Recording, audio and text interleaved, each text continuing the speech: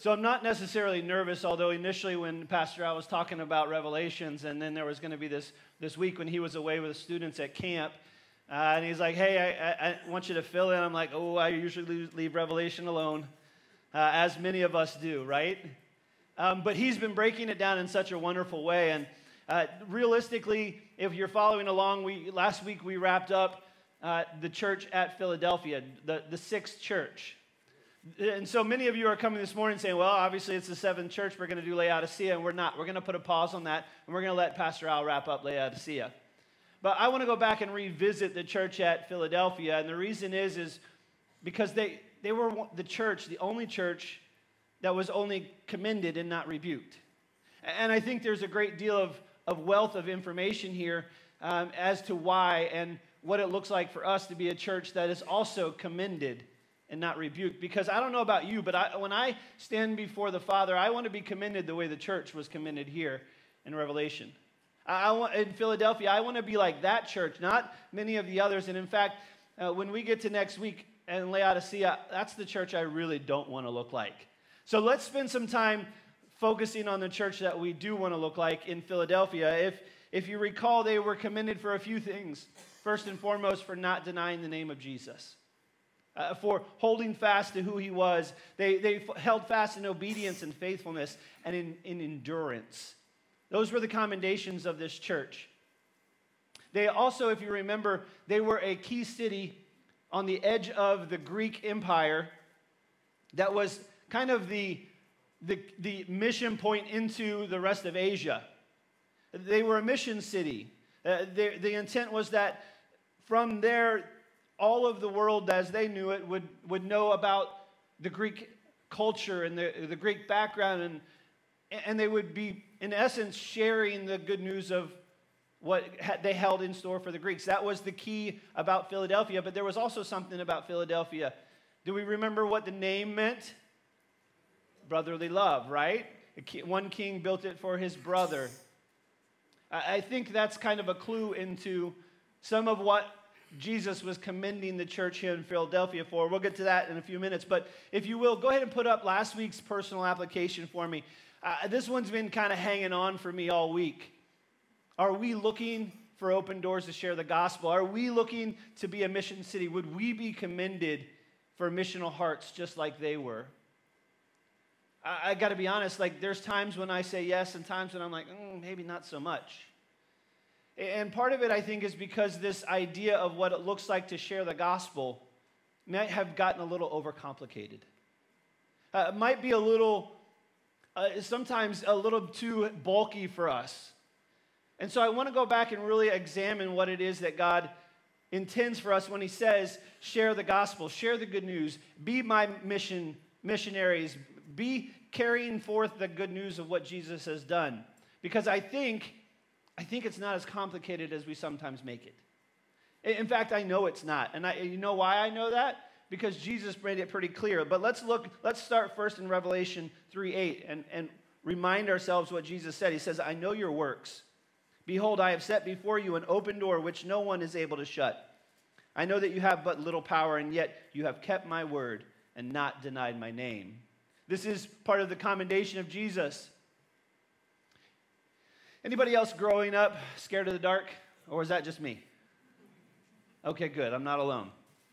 I used to get so stressed and worried about the things I couldn't figure out what that noise was or what was going on, or even sometimes the absence, the complete quiet. I didn't know why it was so quiet.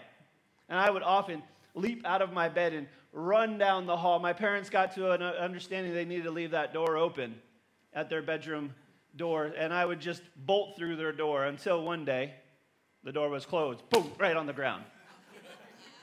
Right? The good news here is that Jesus is the one that has opened the door. The door is open wide for us to share the good news of Jesus. And he's called us through that door. And sometimes we get a little stressed about walking through the door. Walking through the opportunity. See, that's what the whole picture of an open door is an opportunity for something on the other side. And you and I have the opportunity. We're called into sharing the good news. as the church. Pastor Al laid out a great analogy, some background on this word church that John uses here. The word ecclesia, I've used it for years. And to be honest with you, he enlightened me on what some of that original context of that word was last year. I was unaware of the meaning and the background of the word ecclesia. And so let me remind you that there was this group of men and women called out of a community that were then by the community given the authority and responsibility to direct and to govern and to share and shape the culture and the community, the city, the direction of where they were going. Really, they were there to cast a vision and direction of the hearts of the people. That's the original term, and that had no religious connotations to it. But then that term then is redeemed by God, and he says, you are the called out ones. I've given you the responsibility and authority. We as Christ followers are now given the responsibility and authority to shape the culture, to shape the hearts of people. You and I have that responsibility given to us. By who? By Jesus. By the one that bled and died for us and now gives us, like Matthew chapter 28 says, I now give you the authority, go. Go into all the world. This is the open door that's waiting for us. But we have to really understand, what's the gospel? What is it that we're supposed to do when we walk through that open door? Well, like I said, I think the clue is in the name. The city of brotherly love. This is what they were commended for. It's who they were. Let's take a look over at John chapter 13. This is actually a section of Scripture that is in the Last Supper time frame. Jesus is speaking and teaching, sharing a meal with his followers, and he says, a new commandment I give you, that you love one another just as I have loved you. You also are to love one another. By this, all people will know that you are my disciples if you have love for one another. See, the reality is the gospel message starts with loving one another. This was not a foreign concept to the Jews. They were known for hospitality to a stranger. They were known that if another Jew came from another area, they often would open their door and let them in and have them stay the night, share a meal, all those kinds of things. Hospitality and kindness was part of their culture. But Jesus takes it to another level. He says, I command you to have love. Not just hospitality and kindness, but love. And what kind of love? Love like I'm going to love. Sacrificial love. Sacrificial love is at the heart of the gospel message. And it starts by us loving one another. Now, that sounds simple, and yet it's a challenge, isn't it? It's difficult, and we're not making light of it. It is a difficult message. In fact, it's a difficult commandment that Jesus gives us. This wasn't the first time that Jesus had mentioned this. You see, if you look back in Matthew chapter 5, at the Sermon on the Mount, he actually brings this about then. He says, you are the light of the world. A city set on a hill cannot be hidden, nor do people light a lamp and put it under a basket, but on a stand, and it gives light to all in the house. You see, it starts with in the house. You and I are called to be the light of the world. We now are, because of who God is, we are the light of the world. As followers of Jesus Christ, now we carry forth the light that is Jesus into the world. But first and foremost, it starts in the house. I've often jumped over that little portion of it to the next verse. And I needed to remind myself that it's in the house that our gospel message starts. Right? It's right here in our families, in this community of faith. Why? Because we have to exhibit what it is that God's called us to. Sacrificial love. In John, he commands it. It's not an option. It's powerful, and it is palpable, and it is the gospel message. The reality is the gospel is not as difficult as many of us want to make it. We are called to love one another. But we have to first and foremost practice what we're about to preach. right? This is where we actually build the spiritual muscle of loving others. Because we go on to in a little bit to understand that we're going to take this out into the world, but first and foremost, it starts right here with you and I. My dad always told me, don't preach what you're not practicing, son. Right? You just come off as a hypocrite at that point. And so we as a family have to love one another. It's commanded. It is the gospel message. Around here, that takes the shape of one of our core values, share a burden and meet a need. We've been practicing this regularly, and primarily this takes place in our life groups, where you get to know people and you're known and you know others. You're involved in each other's life. You know what's going on. You check in on each other. You get together and share meals together. You're involved in life with one another. But we also know that not everybody is able to plug into a group, and not everybody has that community yet. And so we at New Life want to take it to another level. We want everybody at New Life to know that we care. Whether you're in a life group or not, we want you to know that we care. And so as a church, we have care ministry. Care at New Life is a real thing, and we're very passionate about it. It's shown up in a number of ways up to this point. Our prayer ministry, as Mike mentioned, we are a praying church. We want to come alongside you and share with you in the burden that God has on your heart. We want to walk with you and talk with you and go to God with you on those things. And so prayer ministry, we've got opportunity for you to connect with us in prayer either after service or during the week. We recently started recovery ministry because we know that everybody is in recovery from some form of sin and brokenness. And so recovery ministry on Monday nights has started taking place again. We've got a few new things, and one of them is we know a lot of you are caretakers, primary caregivers of other people, whether it be a loved one, elderly loved one, or a younger loved one, or somebody that's dependent on you, and you get a little overwhelmed, and that's understandable. And so here at New Life, we want you to know that we care by coming alongside you and relieving some of that burden. So one of the ministries that we're getting ready to kick off and are inviting you to be a participant in is this idea of respite care, giving somebody just a few hours to either take a nap or take a shower or go do some errands that they need to do and just be able to relax for a little bit. And so if you have a need in that area, or if you have some gift in that area to help relieve those stress for some people, we want to know about that. It's our respite care at New Life. And then we know that many of you have, during that season, also lost loved ones. Grief is a very real and very palpable thing.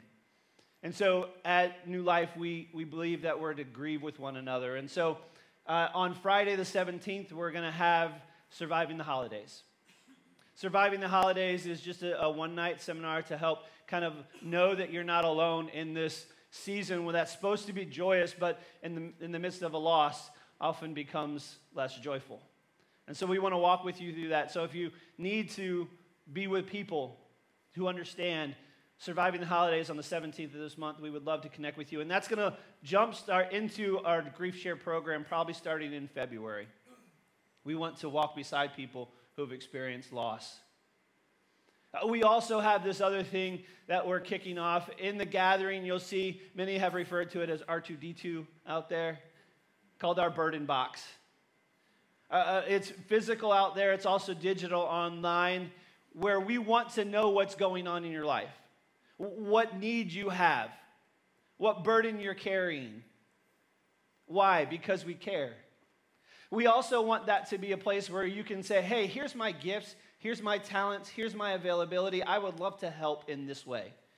Whatever the way it is that God has gifted you, made you passionate about, you can do that there. You can also do it online. We've got a couple of QR codes here, and we're in the process of building this out on our apps and our website, all of our communication points. But what we want to do is we want to make every avenue possible to know how to express brotherly love to one another, to know what the needs are, and to know how we can meet them. And so all of us have a need. Many of us are looking at the the needs coming up in the holiday season and going, I'm not sure how this is going to work. And we want to know about that. If you have a need, we want to know. Why? Because we care. Because it is the gospel message. It is what brotherly love looks like. It is who we're supposed to be as the called out ones, as the ones that are now light bearers to this community. It starts right here at home. You and I, the gospel message is loving one another like Christ, sacrificially. And yeah, it's hard. Many of you I know are sitting there going, Chad, I have a hard enough time loving the people in my family. And then you ask me to love you guys as well. Oh, well, that's quite a step. And then I know that you're about to tell me that I'm supposed to then go love others, perfect strangers. And I know it's tough. I know it's tough. Why? Because I know life comes at us, and it comes at us fast. You may have experienced health issues, unexpected health issues, sick kids this week, sick animals, a nail in a tire, a broken dryer twice, or maybe even wrecking a car of a friend that you were trying to help. Oh, not your week? Oh, I'm sorry, that was mine. Yeah, life comes at us quick. And guess what? I would probably have not gotten through the last few weeks had it not been for other family. To pray with me, to walk with me, to engage with life as it comes fast, because it does. And I know it comes fast at you too. And that's why we have to be here for one another in all the different ways. And you might think this is too trivial to share. It's not. Share it.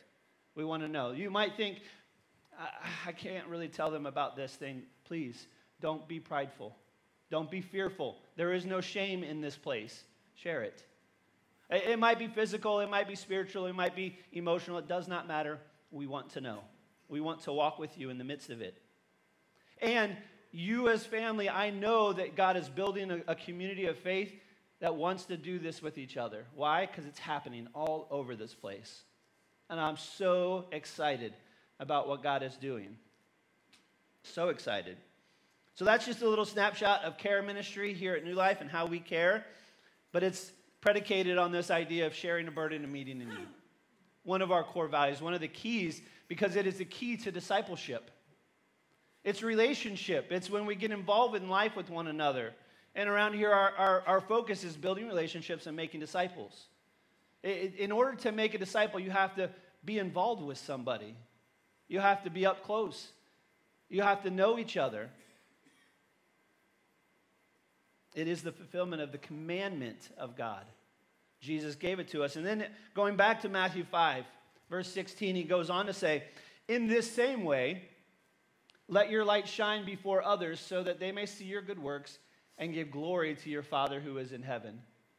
In the same way that you're loving in your house, now take that to the world and love others. Share that love that you've now developed, that strength of love that you've developed within your family, and take it to the world. And so next week, we're going to be displaying one of the things that's a pretty regular thing for us, Angel Tree, where we get to love our community. It's going to be filled with tags for kids in the foster care system locally, as well as our own family. The needs that will be here within our own family to demonstrate the good works so that they can do what? Give glory to our Father who's in heaven. This is how they recognize us. And back in John, he said that this is how they'll know that you are my disciples, is that you love one another. And then our love turns into loving them well. Why? Because we practice this, we strengthen this. Now again, as I said earlier, Chad, you're asking a whole lot of me. And you're right.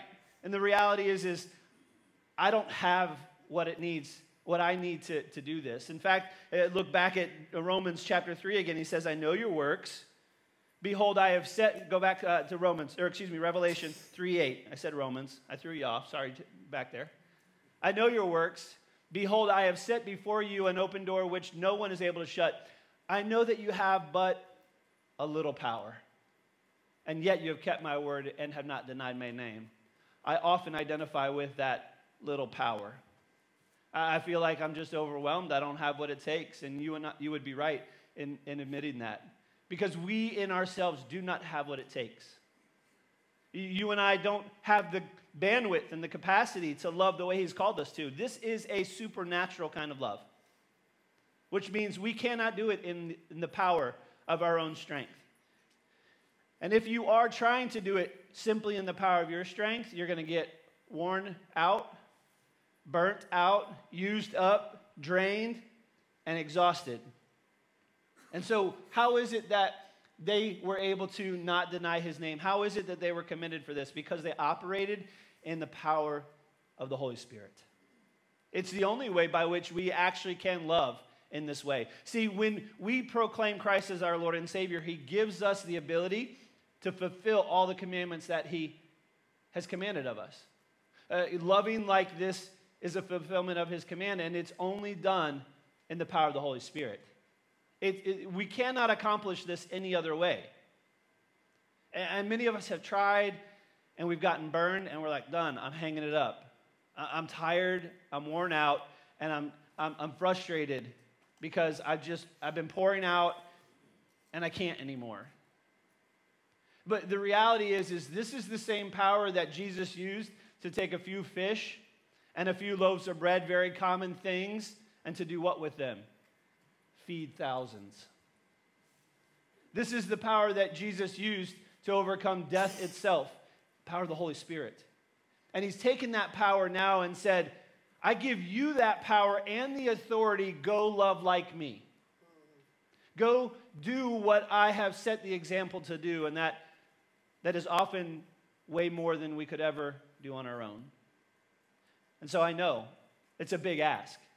I know it's an exhausting, spiritually taxing thing, but I also know that all of us have the capacity, because of the power of the Holy Spirit living inside of us, to accomplish this.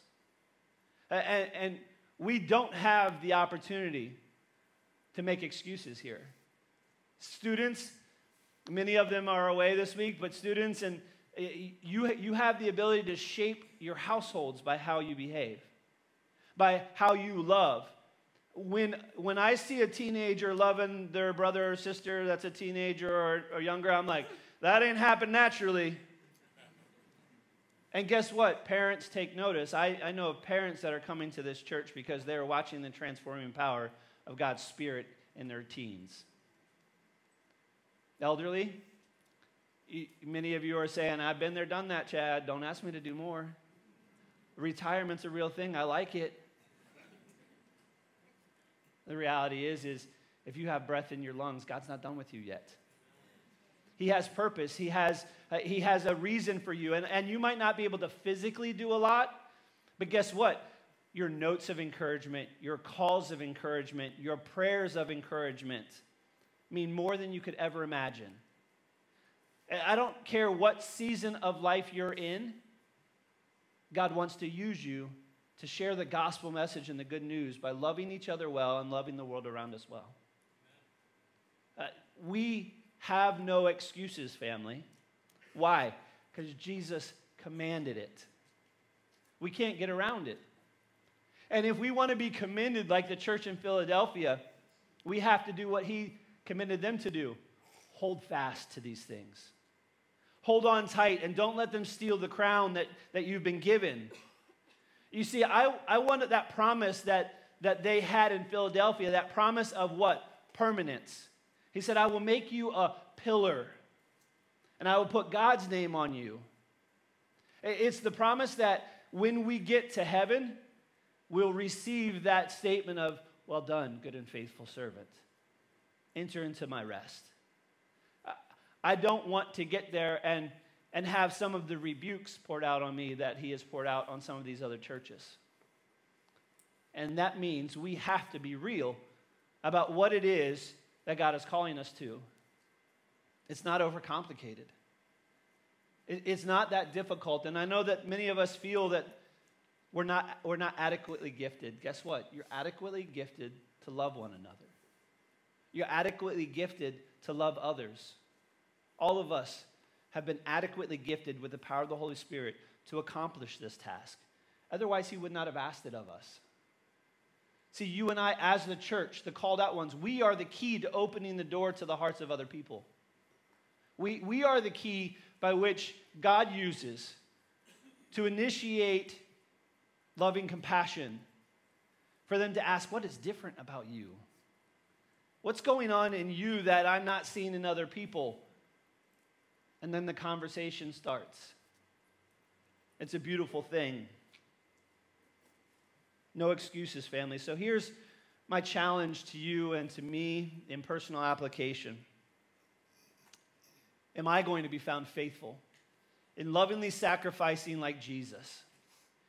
Will the world know that we are his disciples because of how we love each other and how we love them?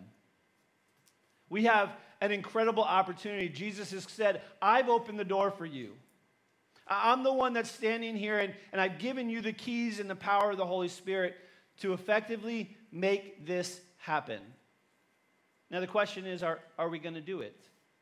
Or are we going to have excuses as to why we can't? Because we as people are really good at making our own excuses. Justifying why it's somebody else's responsibility and not mine. And family, we don't have room for it. We're called to love and care for one another. And we're going to give every avenue to equip ourselves and to equip you and to do this well together. My men's group on Monday night, we've been studying through 1 Peter. And there's the scripture that talks there about be prepared to give a defense or an account of the hope that lives within you. I don't know if you know this, but a lot of us use that, and if you go back and study it, that hope and that account, he's saying be prepared in the midst of your suffering is actually what he's talking about.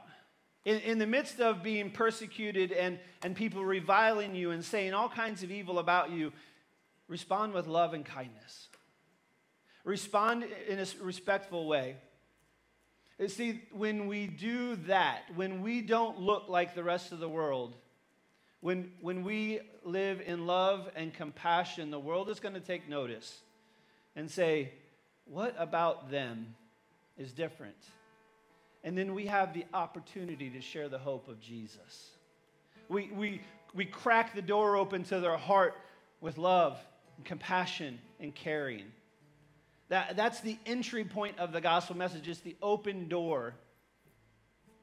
A lot of us, just like me, scared of the dark at times, we're not sure what's on the other side of that door. We're not sure what's there, but here's the promise.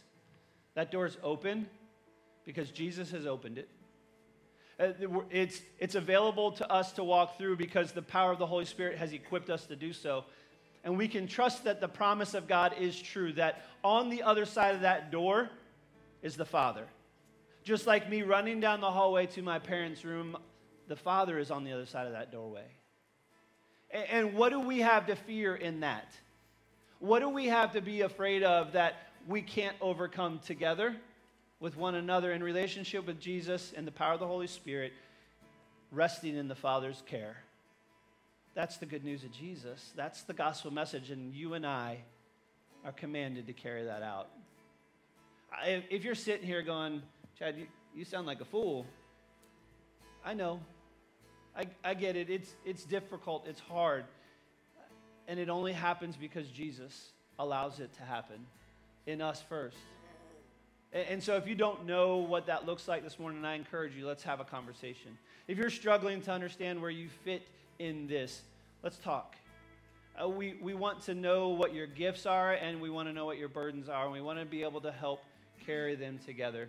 Why? Because it is the gospel message of Jesus. Let's pray. Heavenly Father, I don't always know what's going to come out. I don't always know what it is that you have in store for us. But I know that what you have in store is always good. I know that it's challenging and difficult and things become overwhelming at times, but we can trust you. We can trust you because you are good and you are kind and you are compassionate. You have called us to love, but not before you have first shown us what love is.